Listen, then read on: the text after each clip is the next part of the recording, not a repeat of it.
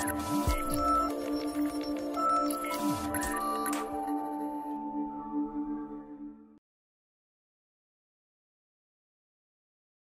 afternoon. I'm sorry to be separating you from happy hour, but I really appreciate this opportunity. I really want to thank Michael and Katie, and then today, especially Peter and Ozzy, for all their help. I feel like it's been a really good conference so far, don't you guys? And you know, we come to these things to connect. We come to these things to inform ourselves, to inspire ourselves, to get new ideas. And we come to these things to take a little bit of a breather. The one thing that unites us all is this idea of facilities. And so I don't want to talk about that. I want to talk about you. What I want to talk about is you and your role with the university and what you do every day and how you do that every day. You know, there's a looming question that all of us have from time to time. And that is, does what we do matter? Does what we do matter? Is it meaningful? And the reason we ask that question is because it's so tempting in our roles within the university to get caught up in the tyranny of the urgent, those things that creep in, right? The demands of internal customers and stakeholders, the underperforming vendors, the deadlines, the budget cuts, you probably don't have those, but the budget cuts, the unforeseen problems, the tyranny of the urgent. And sometimes you just simply ask yourself, you know, is this all there is? And you probably identify with this guy, right? I mean, I don't know if this is what your Thursday is like, but, you know, sometimes all you can do is just whack the next mole that comes in front of you, right? But I want to start philosophically. It's really like my Thursday sometimes. I want to start philosophically and ask yourself, in your role, in your desire to do something that matters, make your work matter, the question then becomes, why do we build buildings? Or why do we renovate buildings? Or why buildings? So think about that just for a moment. Why do we do that? Now, of course, there's the functional reasons why we do that, right? Teachers need a place to teach. Students need a place to learn. Athletes need a place to develop. But stay with me just for a moment. So many times when we do those building initiatives, that's already going on. Oh, it may not be state of the art, but it's going on. It's happening. I would just offer to you that in addition to the functional things that we program in, there's something else that's happening when we answer the question, why do we build a building? And that is, we're making a statement. We're communicating something about ourselves, about this community, about what we do. We're saying something. This press release about a new building didn't talk so much about the building. It talked more about what the building was saying. And I would just offer to you, just for a moment, to think about your role in this larger narrative of the campus. Your campus is really a collection of stories. And just as important as what is functioning within the building is the conversation about what matters that is really happening in the building. What are the generations of legacy? What's the memory of the building? What's the story of the building? And why is it different on our campus than it is on other campuses? Think about that for a moment. I would offer to you that at the end of the day, part of what we're trying to do is indeed tell a story, or we're trying to move people. We're trying to create a place where something special can happen, where the conversation becomes, there's something special going on over there, or we've got to take the tour over there because you've got to see what's happening. Well, that's what we're trying to do, but so many times in that game of whack-a-mole, what happens is we're caught between the spreadsheets and the tyranny of the urgent, and it's so difficult to program in or to contemplate this idea of story and narrative. It's very difficult. And so what do we do? How do we approach that? Well, we think sometimes that'll just get naturally baked in, or I hope it gets baked in, or somehow we'll address it. Or sometimes we say that we'll hire an architect to put the narrative in. But what happens sometimes is the architect makes the narrative more about them, I'm getting just a couple of nodding heads, more about them than about you.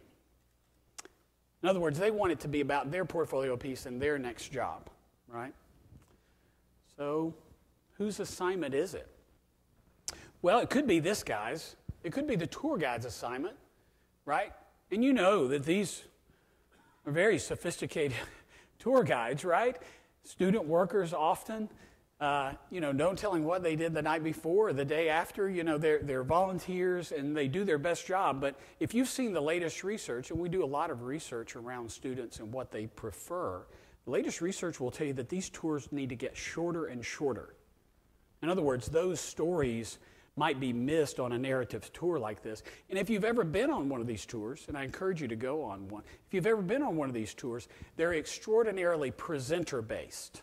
In other words, they're not audience-based, right? They don't let the user define the experience. Last night, Kim talked a lot about millennials, and I would tell you from our research, even more so Generation Z, they're all about them controlling the experience and them having an experience. So, how do we do this? Now, there's something else going on, too. And the something else is what Gallup found out when they did a leading study just back in September of 2015. They reached out to your bosses. Gallup did, those smart research kids. They reached out to the presidents of universities, 4,200 of them, to try to determine what is the number one overwhelming, pressing issue that, in our language, keeps them up at night. The single most important issue that they face is differentiation. Now, that's a word we use often in our vocabulary, but let me just offer some level footing for our conversation.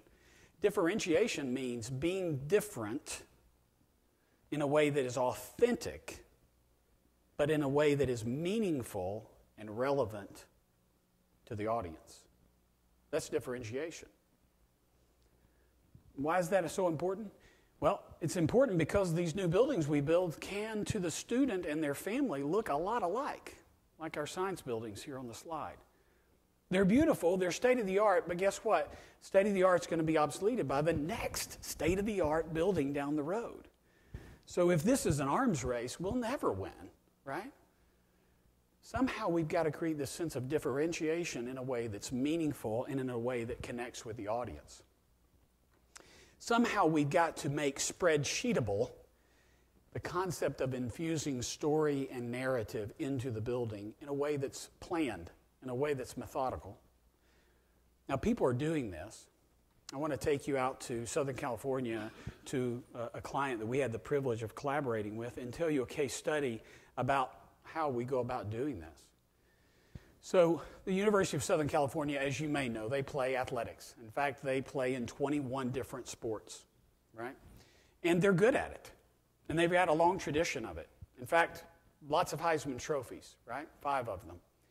So when they thought about the idea of building a new athletics building, well, they didn't have to do that because they were already having tremendous athletic success. There were already places for weight training. There were already places for performance enhancement. There were already places to tutor the student athletes. There was already places for nutrition. That was already there. But they wanted to build a building, this one, the John McKay Center there on University of Southern California's campus. And they were doing it to say something about themselves and something about the community, and to say something about the excellence that is USC athletics.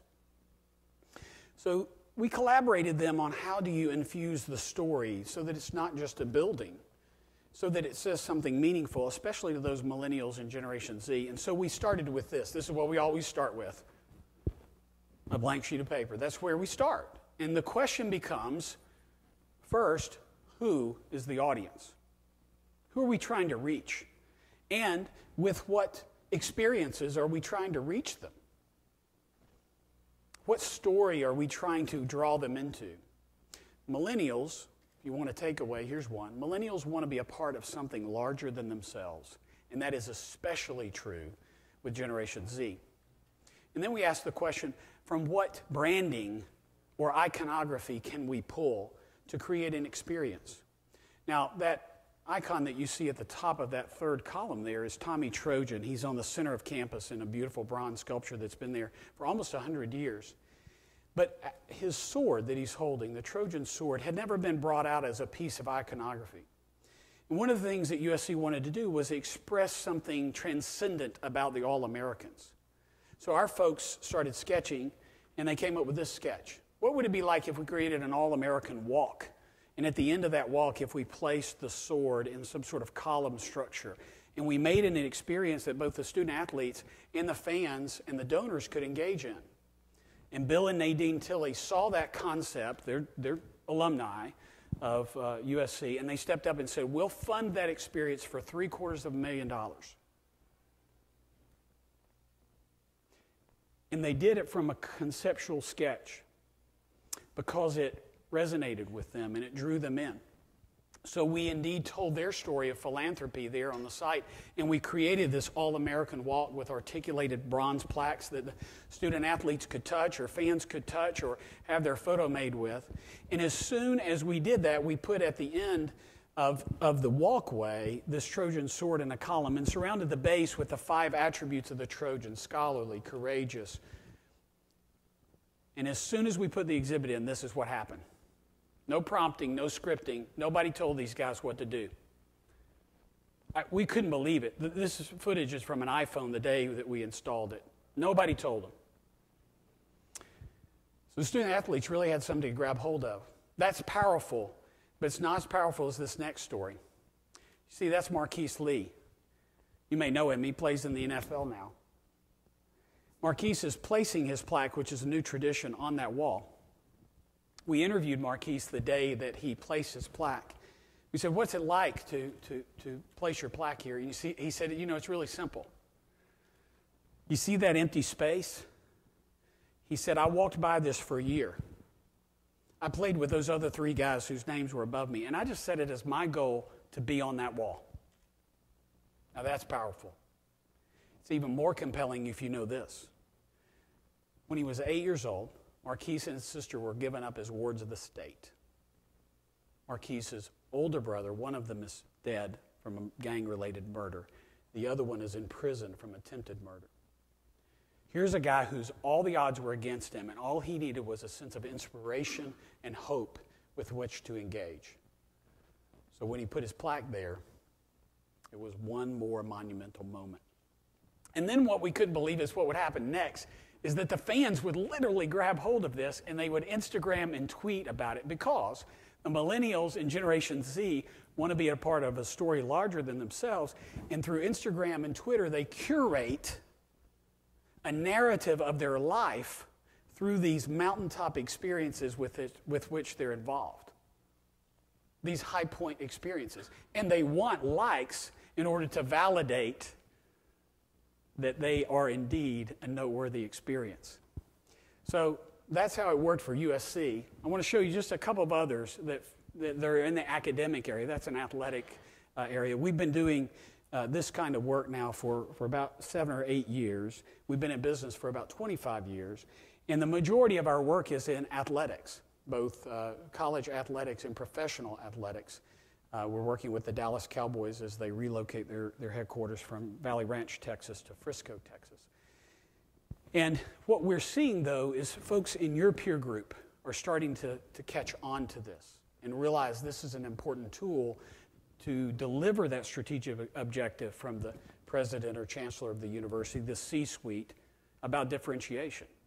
So for the Wyoming Gateway Center, the Marion H. Rochelle Gateway Center that houses career services, that houses job placement, that houses their alumni office and their foundation, we did all of the messaging and storytelling, including this incredible experiential 30-foot wall timeline.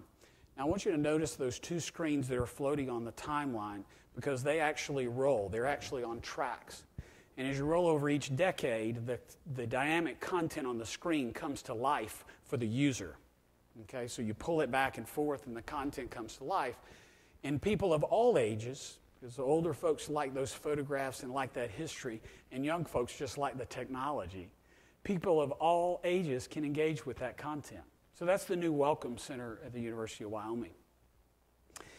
Up in Bowling Green, Kentucky, Western Kentucky University, they created an honors and international college, two messages that they were trying to create. And there's another university in Kentucky. There's several, right? And so this kind of, other university or stepsister university, if you will, really wanted to make a bold statement about their global connection. How many students they've had that not only study abroad, how many international students that they're drawing. So when you walk in the building, you can't miss the messaging and the narrative. But even on the outside, the directionals just tell you their proximity to the rest of the cities around the world.